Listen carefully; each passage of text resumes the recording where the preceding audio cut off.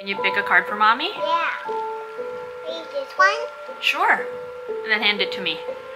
Here you are.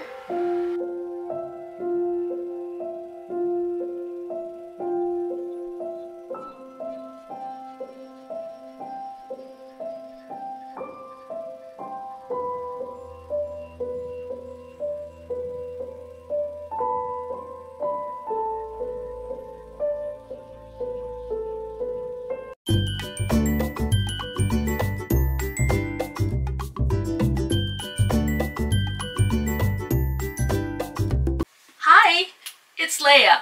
I am extra excited for this weekly reading video because, as you saw in the beginning, my daughter, my 3-year-old, picked these 3 cards. As I always say, this is not a predictive reading, so while some of these themes that come up may very well show up in your life, the intention behind this is more to give you something to think about, or even provide journaling prompts. I know it's so cliche for a witchy person to love Halloween, but yeah. This is Barbara Moore's Trick or Treat Tarot, illustrated by Jonathan Hunt. This is a super cool deck, and hey, Halloween doesn't just have to be a time of year. It's a lifestyle for some of us, am I right? So here we go, let's dive in.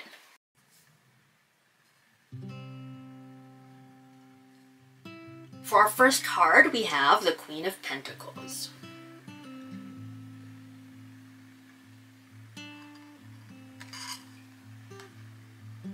This card showing up for us right now could be an indication that we're being nudged to look at how we can be more resourceful, more creative.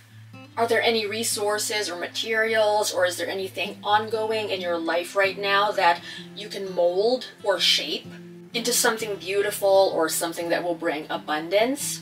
For some, this could mean starting a business, or even picking up where you left off if you already started a business and maybe put it on hold. Or you've had a business idea for a while, but for whatever reason, you haven't acted on it yet. What can you make right now? Or it's possible that you're being guided to look for someone who has the traits that can help you create this dream. Another interpretation is you could be that mentor for someone else if that's what inspires you right now. Whatever the case may be, there is a lot. There is so much we can accomplish, but it does take persistence. Even a dream or business or venture, whatever it may be, that you absolutely love, it does take work to bring it into that ultimate form, to forge it.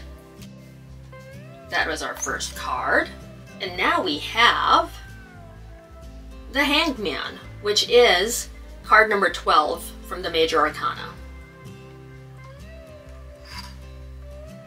Now this is about changing our perspective. Can we take the time to step back a little bit from our daily lives and shift our perception in some way? Okay, I know that sounds a little abstract, or it might sound a little abstract, so let's give one example. It could be simply about pausing and enjoying the blessings in daily life, rather than getting so used to them that even if we don't mean to, we start to take them for granted. How about during the particularly good and awesome moments, we take a snapshot in our mind and list exactly what it is we love about that moment or those moments. Another example could be if you're feeling stuck, if there's a certain problematic situation in your life, if you tend to get anxious or you overthink things, how about allowing yourself or giving yourself permission to do something else for just a little bit? Maybe you can do something you consider fun, or rest. Take a nap. Eat something that brings you joy.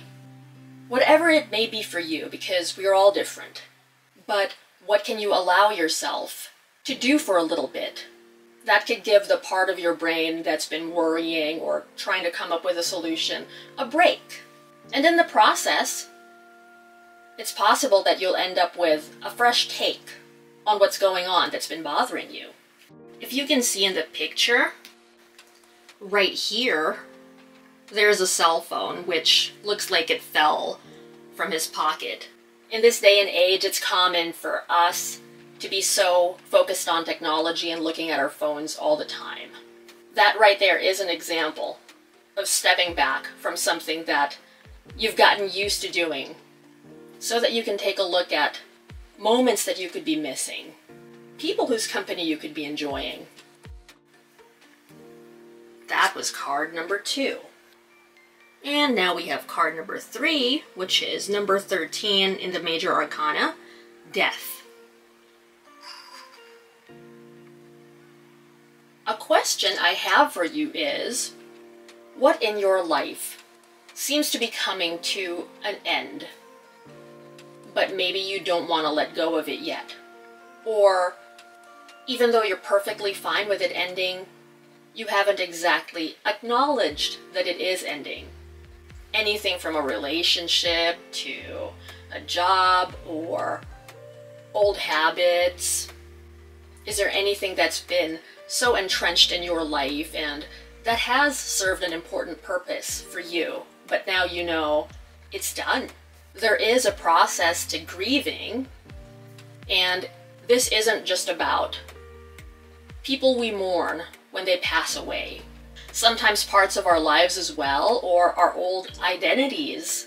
We feel better if we properly mourn them, or for some of us have some ritual where we say goodbye, because that provides closure in some way, or there's more awareness there that we are now at a new stage in our lives. And no, grieving isn't necessarily linear. Sometimes, even if we've already accepted that yes, there's been a loss, that doesn't mean that we won't find ourselves sad sometimes. Maybe there's something that's been transforming or transitioning in your life, and it's time to acknowledge that so that you can more fully step into that next phase rather than holding on to what was. It doesn't even have to be a really huge thing. It doesn't have to be a huge life change. Though, of course, for some of us, that is what it is. And for others, it could be something that's more in the distant past that you just haven't allowed yourself to acknowledge or take a look at yet. I would dare say that some things could even be resurrected. Not all by any means. I think a lot of the time when the death card comes up, it is talking about change. But for some of us, I feel like the point this brings up is there something that you've left behind that you lost faith in or lost hope in, so you just kind of let it die or wither? But you're actually still curious about it. It still holds a place in your heart. Could it possibly be time to rediscover that thing, that interest, that passion? Thank you so much for joining me for this video. I had a lot of fun, as always, creating what I intend to be insightful content. There's so much more coming up on this channel. Take care. Bye for now. More episodes of Diaries of a Witchy Creative Life coming soon. Oh my gosh. Doppelganger.